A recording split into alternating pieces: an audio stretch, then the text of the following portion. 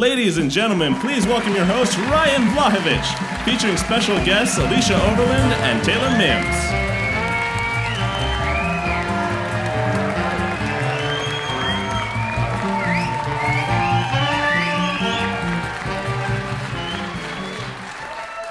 Good evening, everyone, and welcome to our third installment of Late on Cable 8.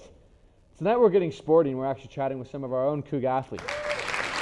Yeah, I know, right? It's actually pretty cool. The last time I played a team sport was actually 6th grade. I was a basketball player growing up, and that was the way my entire family was. So I actually was super excited to try out for a select team and everything. And I've been working all throughout my elementary school career to try and make it onto the team that everybody else made it onto, and well, I didn't make it. And that's my sport experience. Anyway, time for some news. Brooklyn Nine-Nine star Chelsea Peretti has the world more heated than global warming, something which doesn't exist. Peretti posted a picture of her finished piece of cake on Twitter, but all the frosting was still on the plate. Responses were split between fervent agreement and horrified shock. Man, anything can go viral these days. Challenge accepted. Well, boys, we did it. Crack a cold one to this. The video game Fortnite has now been cited in 200 different divorce proceedings. Experts say the divorces relate to one of the two partners having an addiction to the game, leading to an end in the relationship. However, with my last Fortnite-related breakup, it had to do with the bottle of warm lemonade that my ex drank that I left while laying around when I played it.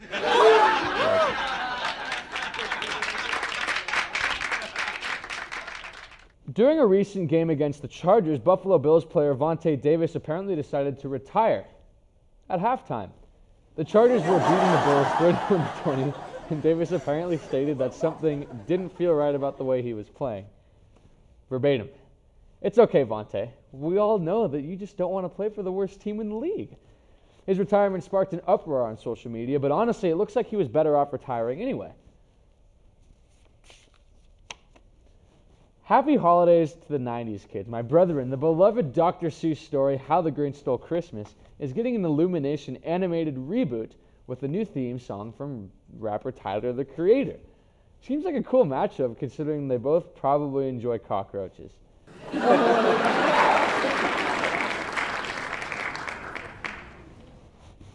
Jack Black recently got his own star on the Hollywood Walk of Fame in Los Angeles, California. I think this is so cool, because honestly, I'm surprised it took this long. With cinematic classics such as Kung Fu Panda, Nacho Libre, School of Rock, Kung Fu Panda 2, Shark Tale, and Kung Fu Panda 3, Jack Black is definitely a precious part of Hollywood history. This man was a staple of my childhood, and I'm really glad to see he's finally getting the recognition he deserves. So with the 2019 Super Bowl set to be played in Atlanta, fans were excited for the rich music culture of the city to be on display at the halftime show. I thought it would have been cool. Instead, the headliners will be, drumroll please, Maroon 5.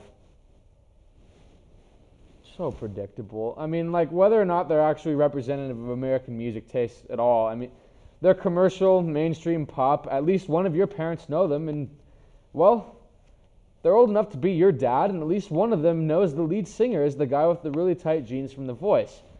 Maybe there's hope for a Kendrick Lamar guest appearance, but still, catch me singing "She Will Be Loved" very loudly during halftime. Anyway, that's all the news we've got for you right now, so we'll be right back, everybody. Stay precious, Palouse.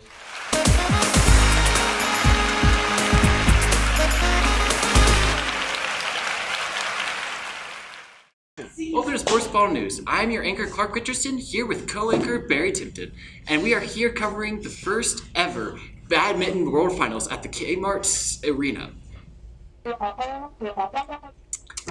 So, today we are here with the best players ever, and I'm excited to keep you updated on this prestigious event, but even more excited to update you on our sponsor, Stink Be Gone. When you're stuck between a hard place and a stink, let Stink Be Gone get that stink gone. Yeah, like the 4-day-old bean dip smell.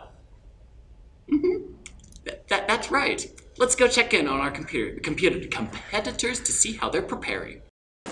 This gal right here, now this is the two-time international champ, all the way from Romania, Elena Popescu.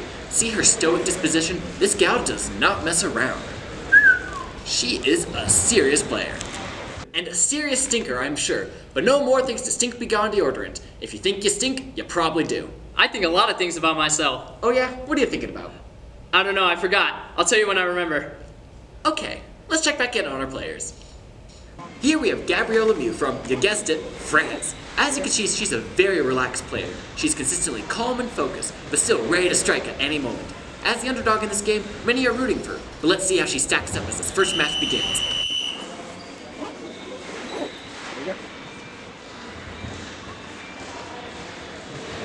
So clean, a powerful serve by Popescu. Just as powerful as Stink Be Gone is at eliminating post-game stink. You know, it's incredible that they can hit that thing when it's so small. It's like trying to count past 12. Very funny, Baron. Just your humor and unmatched, your humor is unmatched, just like Stink Be Gone deodorant. When you have a stink, just grab a stick. We'll see today if our players can stick it out in today's match. Stick it out? That's so punny. That wasn't really a pun. You just said the same word twice. Quiet, you. Popescu takes the lead while Lemieux seems to be trying to concentrate. As unusual as this method is, meditating between serves is totally legal. Clearly, this strategy gets on the nerves of the short-tempered Popescu.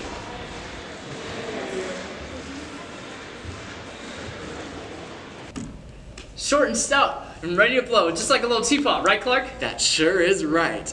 Now let's see as the tension mounts how our players are handling everything. As always, the fights are settled on the court. I think this is shaping up to be a fantastic matchup between two experts. And wanna know what else I think? I think that Stink Be Gone is the best deodorant on this planet, and we'll be right back. All right, welcome back everybody to Late on Cable 8. Our first guest tonight is actually a soccer player here at WSU with 2 career assists, 8 career goals, 5 of which were game winners, I might add, and 18 hours of gameplay. She's a 5'6" powerhouse. Number 29, would you welcome Alysha Overland? All right. Thanks for coming on the show. Really great to have you here. Thanks for having me. Of course.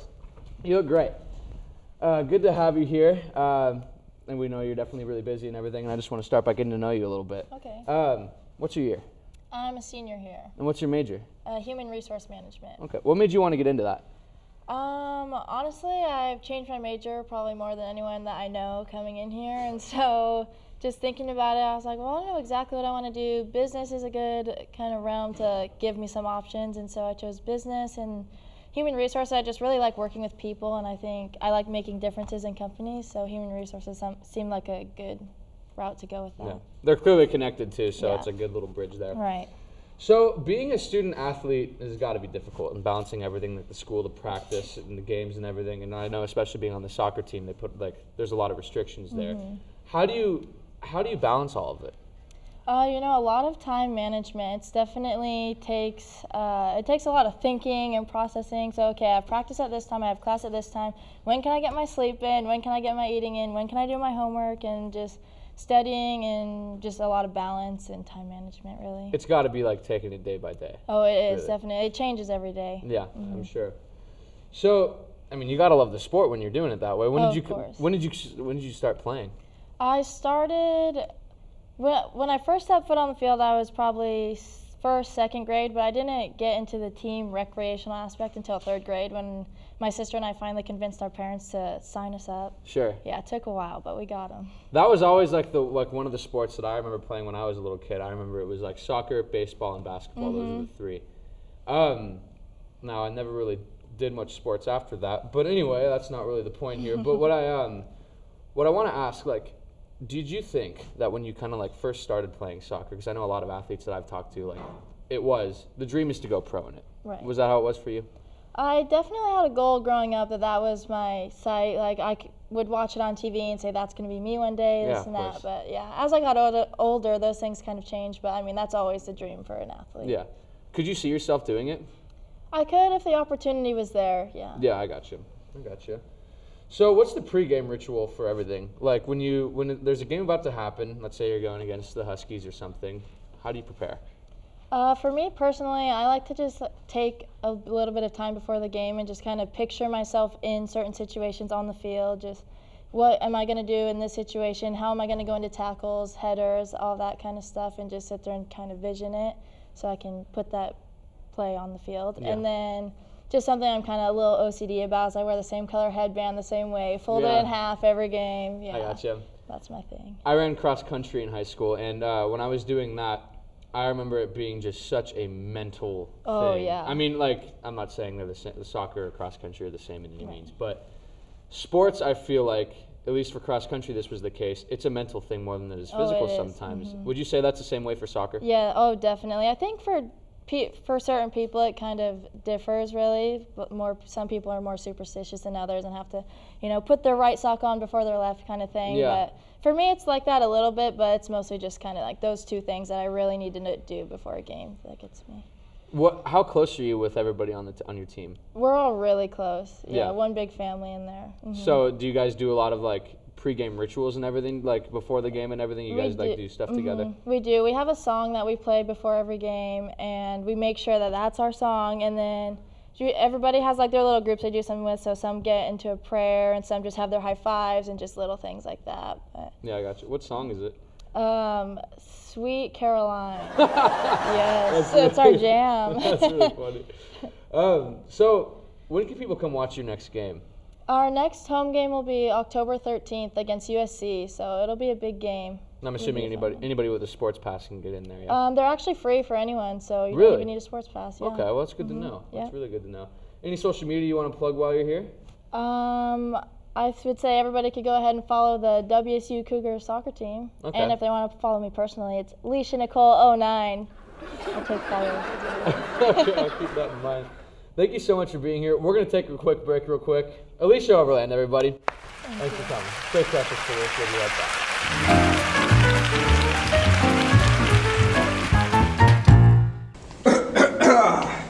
Thank you all for coming to my emergency meeting. I have a problem that's been slowing me down. I can't really get anywhere, and I just need to get it off my chest. Scott, what is it? You said it's serious. You also said there'd be food, and I don't see any. Also, why are the lights off? Also, whose basement is this? That's not important. None of this is important. I have an actual problem, and I need you guys' help. You don't have to be so dramatic, Scott. Guys, come on, let's just hear him out.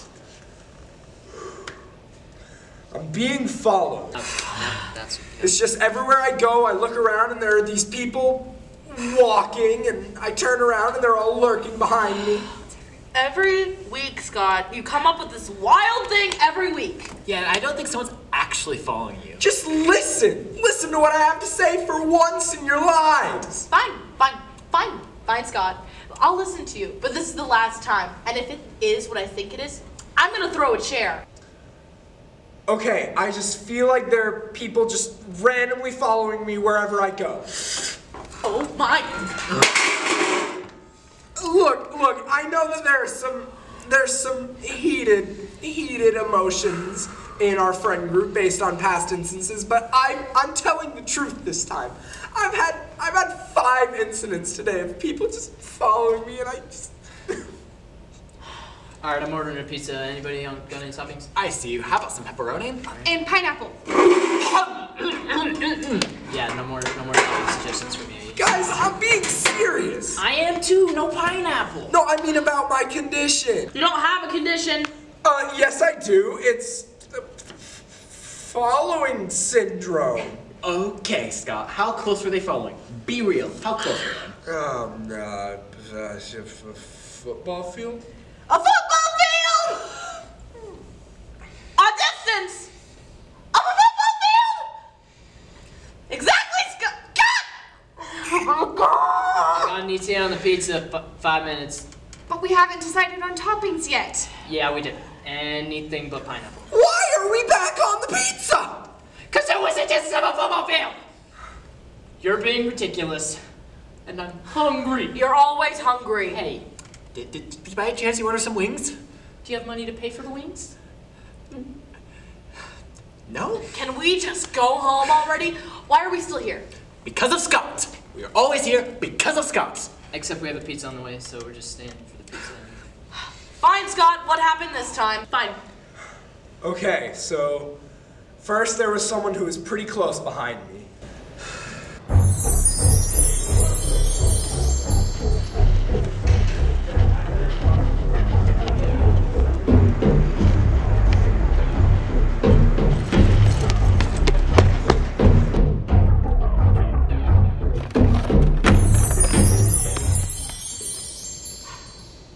explains what happened to the food. Scott. I'm gonna keep it real with you, Chief. That ain't it. Wait, are you guys being serious? Yes, Scott! Hey, I got a large pepperoni pizza here. Oh, thank God, you're a lifesaver. Take the money. No worries, man. Hey, you look familiar. Have I seen you before? Have you been following me? No, I don't think so, but it feels like every time I've delivered a pizza, you've been there. Are you following me?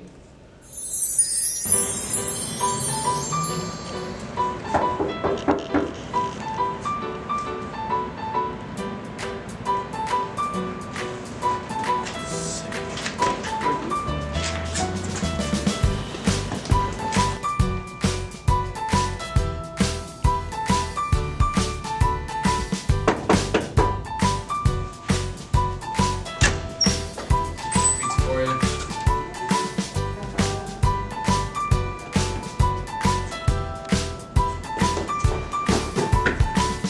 See that?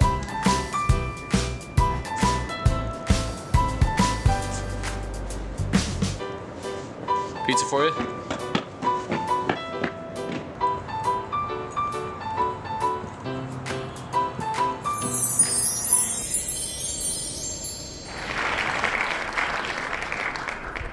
All right, welcome back, everybody, one last time. We're going to finish off the night here by continuing our sports theme. Our last guest is a WSU volleyball player. She's a killing machine, if you know what I mean, and she's actually in the over 1,000 career kills club. A 6'3" senior, number 10, please, would you welcome Taylor Mims. Hey, thanks for coming on the show. Great to have you here. All right, so great to have you here. We know you're super busy and everything, so thanks for making time for us. Just want to start off. What does the 1,000 Career Kills Club mean? It means you get 1,000 kills throughout your career at WSU. Do you know what like a kill is? What is a kill? It's when the big girls in the front spike it and it touches the ground. Oh, so okay. I have 1,000 of those.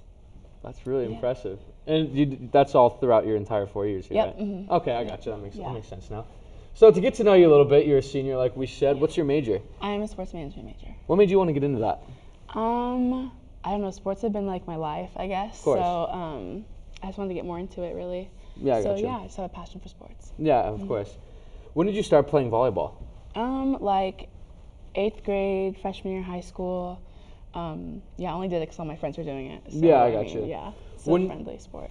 When you first started it, I asked our last guest, Alysha, you know her, the soccer player. I asked her when you first start these sports, like when you're younger, you think I'm gonna do this for my profession. Yeah. Did you think was that a dream of yours? I wanted to be in the WNBA, basketball. Basketball was my thing. Yeah, but then volleyball came later. But figured out I was better at that, so I'd stick with it. What was your first sport? Was it basketball? It was basketball, yeah. Okay. Did you still do that throughout high school? Oh yeah, I played basketball in high school. And go to the rec sometimes, a couple of friends. Yeah, I got you. I understand that. So, time management. This is a pain. Yeah. Like, I mean, how do you do it? How do you manage a sport, extracurriculars, curriculars? Like, how do you do it? I don't know how I do it. I'm still here. I'm alive. It's doable. It's very hard. They try to tell you your freshman year, like, oh, you're going to have this, you'll have time to do this, time to do that. Mm-hmm. You really don't. Like, you don't have, like, a social life kind of thing. That's, like, the one thing that us athletes really miss out on. But we try our best, and, it's doable. And I guess it really does bring you closer with people on the team. Mm-hmm. So besides time management, what are the other challenges of being a student athlete? That's hard. Time management is, like, our thing. That's a big one. Like I said, I think the social part, just, like, I don't know, like, things that, like when you're on a team, you travel all the time. You're gone for like most of the weekends. Just doing like college things, really. We miss out on like the whole college part, the aspect of that. Just doing like fun things, but we have time to do it here and there. But I got you. We just don't have time in that category. Yeah. So, what's the pregame ritual like for a game? You got a game coming up tonight, let's say. Yeah. What do you do? I for sure have to have a cup of coffee before a game all the time. That's fair. But yeah. That's really it. Put my left shoes on before my right shoes, I don't have nothing special really. Is there a ritual before, like the team does before going on? Yeah, we do this like hand clapping thing before we go out and do like our hitting warm up. So we do this big clapping thing, and we have number 12, Claire Martin, come in the middle, and she sings like this rah-rah thing, and it gets us all hyped, and then we go out there. Yeah, I gotcha. So let's talk about the games, because I know that a couple weeks ago, Illinois, you guys played Illinois here, right? And I went to that game, killed them, and my friends and I, we were just ruthless. We were heckling a lot. I don't know if you heard like us yelling. We can hear you guys. We were brutal. Like we didn't say anything awful, but I mean we were just saying stupid stuff. So let's say what's the WSU girl volleyball team? What do they think about that when it's going on to the other team? We love it. We love it how close like our bleachers are like to the court. Like I think we're the only Pac-12 gym that has like a smaller environment where like you can actually hear the people, like the crowd, the fans. So like we love it. We're just like do the most. It's just fun to hear and watch you guys. Now, how does it affect now when we were doing this? Yeah. we definitely saw like how it was messing with the other team. Yeah. Now let's say that starts happening to you and you go out of town. Oh yeah. How's it like for you when people are yelling that type of stupid stuff? Like you try to like noise it out all the time, but I mean obviously you hear what they say. You try not to mess up. Like that's when you're like, I cannot miss this point. I can't mess up just because they said that. It for sure affects your play, but you try not to. It's more of a mental thing. So when's the next game for you guys? Our next game is this Friday and Sunday. Okay, cool. And just takes the WSU Sports Pass to get into Bowler Gym. That's where they have these. That's where they have these.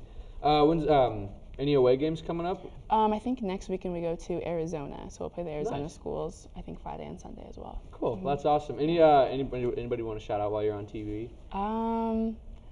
Give a big shout out to Claire Martin, number 12, a really big girl. She's my best friend. She's awesome. So yeah. Okay. Yeah. I love it. So thank you so much for sitting down with me. I loved meeting you. We all loved having you tonight. I hope you have a great rest of your night. And to all the viewers tonight here on Late on Cable 8, that is another one in the books. Thank you again one last time, Taylor. Stay precious, Palush. Have a great night.